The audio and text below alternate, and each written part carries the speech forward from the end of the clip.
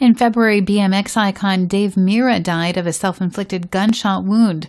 According to doctors, Mirra was suffering from a type of brain damage seen in former football and hockey players. The 41-year-old, a freestyle BMX superstar, won 24 medals in X Games competition. He is the first action sport athlete to be diagnosed with chronic traumatic encephalopathy, or CTE. CTE is a degenerative disease that can lead to depression, dementia, and memory loss. After Mirra took his own life on February 4th, his family decided to have his brain studied by a neuropathologist at the University of Toronto.